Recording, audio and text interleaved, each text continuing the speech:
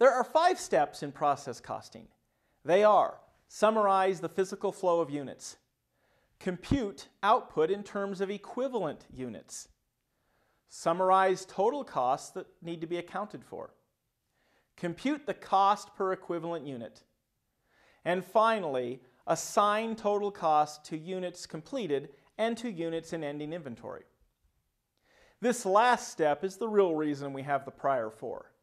Without the 5 steps, we wouldn't be able to figure out the cost of the units completed and transferred out, nor the cost of the partially completed ending inventory.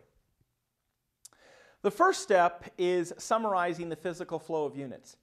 In this example, WIP has 225 partially completed units from the prior period, which are shown here as beginning inventory.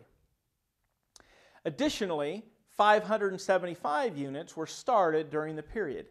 So we need to be able to account for 800 units. There are only 2 things that can happen to our units.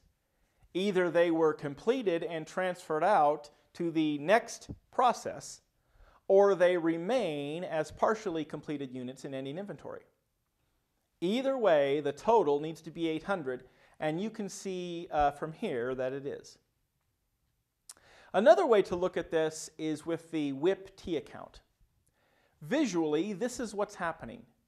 You see beginning work in process and the units started on the debit side. The ending units are 180, and that's also on the debit side.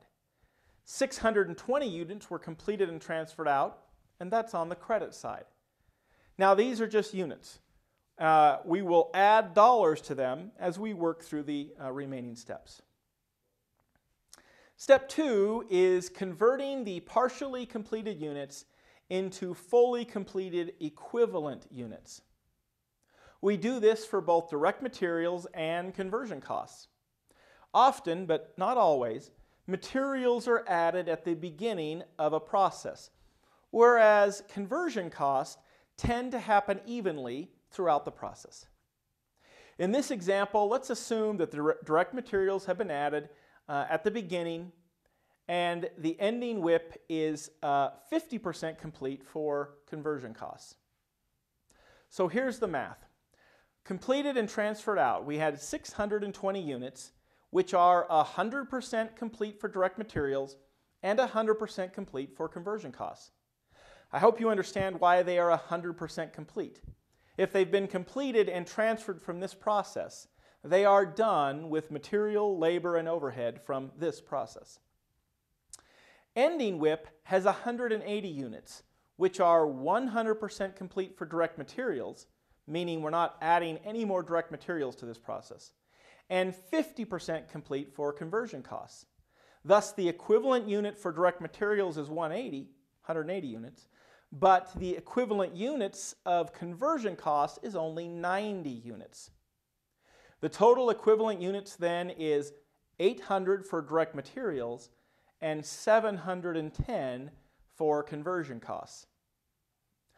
So again, you can see where we got this calculated in step 2. Step 3 is similar to step 1. Here we are summarizing the total production cost to account for. The beginning units of WIP have direct materials and conversion costs already assigned to them. The new units started have direct materials and conversion costs attached as well. And recall that conversion costs are our direct labor and manufacturing overhead. So I broke these costs down at the bottom of this slide. As you've learned from prior video, product costs are normally classified as direct material, direct labor, and manufacturing overhead. If you see a homework problem where you're given labor and overhead separately, you'll need to add them together to arrive at the conversion cost. So we can look at our progress thus far with the WIP T account. We've added the cost to account for. So the total cost transferred out plus costs remaining in ending WIP inventory needs to total $87,815, which is the total of the 2 production cost amounts listed there. Step 4 is calculating the cost of direct materials and conversion cost per equivalent unit. This step is pretty straightforward. We take the direct material and conversion costs from the prior step and divide them by the total equivalent units calculated in step 2. The total equivalent units is 800 for direct materials and 710 for conversion costs. That's what we're going to use in step 4. Step 5 is assignment of direct materials and conversion costs to the units completed and transferred out and to the units of ending inventory. I've condensed a few of the steps on this slide so you can see all the information needed in this step. In order to calculate direct materials and conversion costs for the 620 units completed, we multiply the 620 equivalent units of DM and conversion costs as calculated in step 2 by the cost per equivalent unit of direct materials and conversion costs calculated in step 4.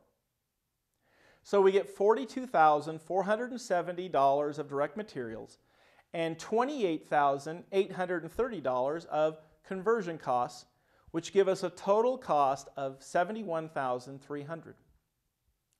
We do the same thing for the units in ending inventory.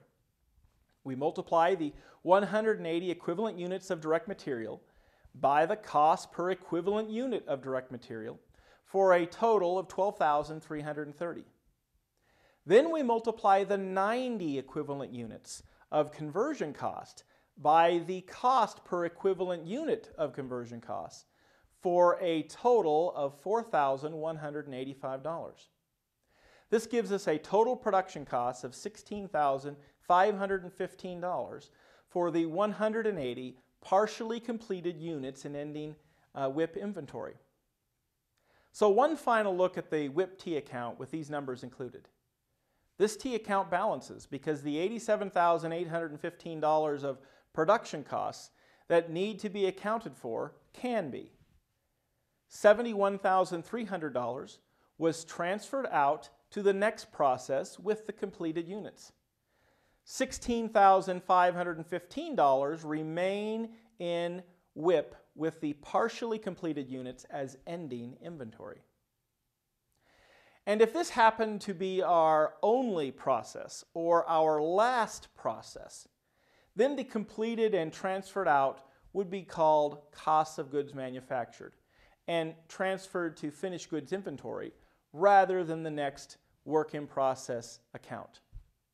And that concludes the 5 steps of process costing.